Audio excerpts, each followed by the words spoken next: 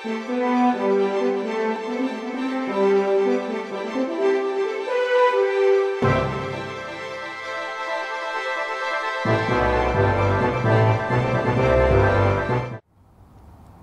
Paul. Now let's have a look at the planets for December. Mercury starts the month as an evening object, but it will be very close to the setting sun and probably not observable. As the year draws to an end, Mercury will settle later and further from the sun. However, it is always very low in the evening twilight. As Paul mentioned, on the 1st of December, Venus will be occulted by the moon. Throughout the month, it will always be visible in the evening sky, and although never high above the horizon at sunset, at a magnitude of -4, it should still easily be seen. If you view Venus through even a small telescope, you should be able to see a definite face on the planet. It will be at its greatest eastern elongation during January, so if viewed this month, you should be able to observe a definite change in its size and phase. Mars finally reaches conjunction this month, so we can look forward to the new year when it will become visible again during spring.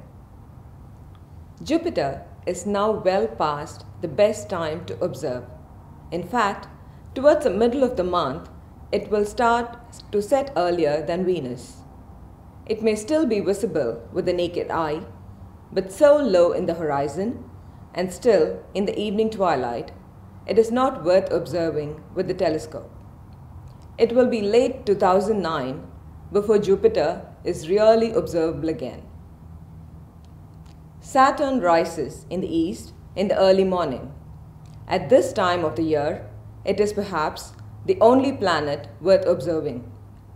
Rising in the constellation of Leo, it will reach high in the sky before the morning sun spoils the view. As the month progresses, Saturn rises earlier in the night, but it will always be an early morning target this month. Uranus is in Aquarius at a magnitude of 6.0. It rises in the early afternoon at about 1:15 UT and passes the meridian at about 6:35 UT.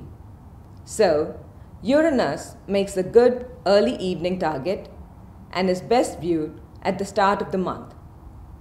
At a distance of about 20 AU, it will have an apparent diameter of 3.5 arcseconds and will appear as a small blue-green disk.